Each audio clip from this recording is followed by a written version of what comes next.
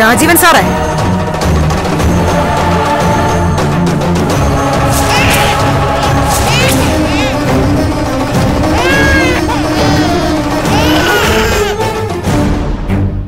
അങ്ങനെ നിങ്ങളുടെ ഭാര്യയുടെ ഭ്രാന്ത് മാത്രമായിട്ട് നിങ്ങൾ മാറ്റണ്ട. തീരുവാണെങ്കിൽ എല്ലാവരുടെയും ഭ്രാന്ത് ഒന്നിച്ചു തന്നെ തീരണം.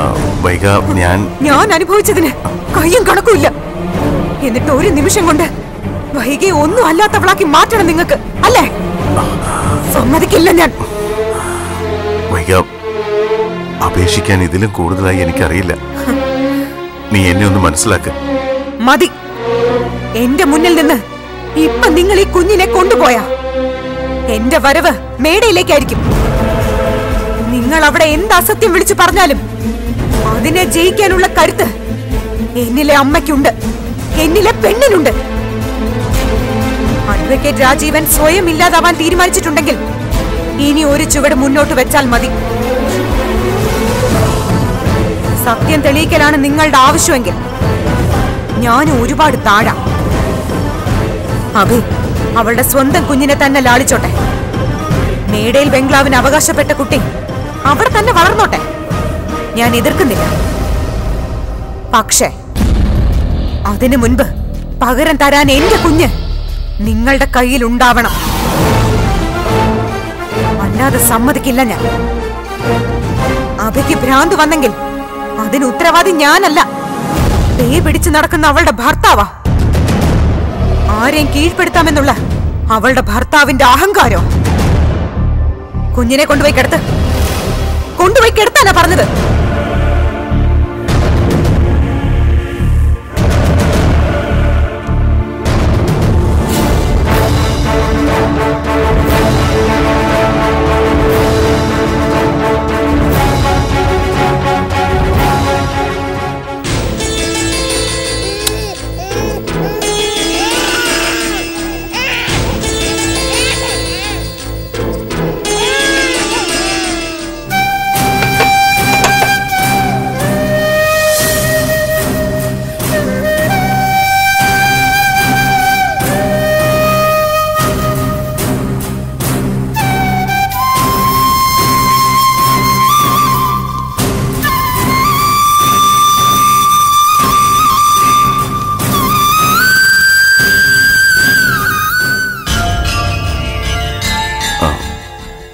സോറി.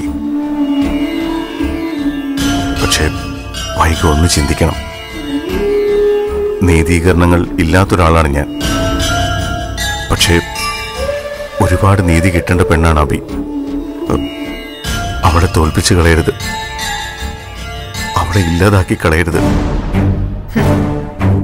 നമുക്കിടയിൽ നടക്കുന്ന വാദങ്ങൾ നിങ്ങൾ കോടതി മുറിയിൽ നടത്തുന്ന വാദങ്ങളെക്കാൾ ഒരുപാട് രസകരമായിരിക്കും. കാരണം അഡ്വക്കേറ്റ് രാജീവൻ എന്ന മനുഷ്യൻ ഒന്നല്ല 10 കോടതികൾക്ക് പോലും ഉൾക്കൊള്ളാൻ പറ്റാത്ത അത്രയും ദുരൂഹതയുള്ളവനാ.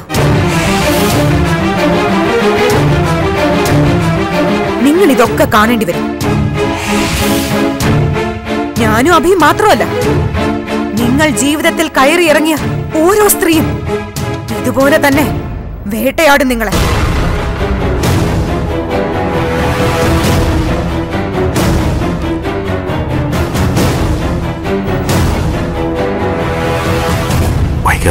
നിങ്ങൾ ഒന്നും പറയണ്ട.